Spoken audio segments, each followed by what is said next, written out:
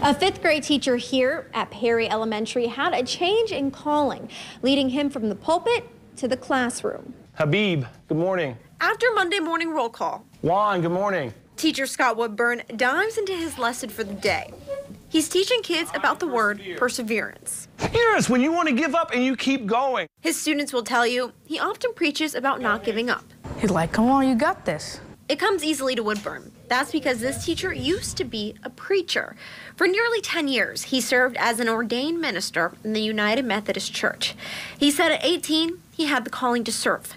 But after turning 30, it changed. But I felt that there's something else out there I might need to be doing as well. Coming from a family of educators, he found maybe this was his ministry all along. There are a lot of similarities between ministry and teaching. I actually have people tell me a lot that you're still in ministry. It's just a different type of ministry, and I agree with that. He says the biggest similarity is creating a sense of community. I know at the church, that was one of my big things, was trying to figure out how we could be an inclusive environment for every person that felt welcomed. Well, that's what we're trying to do here. He went through the Louisville Teacher Residency Program, which fast-tracks people who are switching careers to teaching.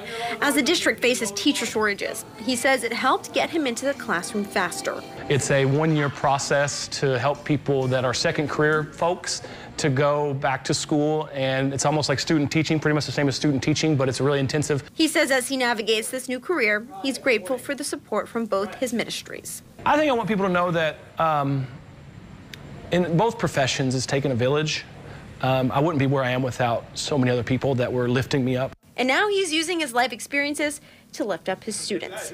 Madison Elliott, WLKY News.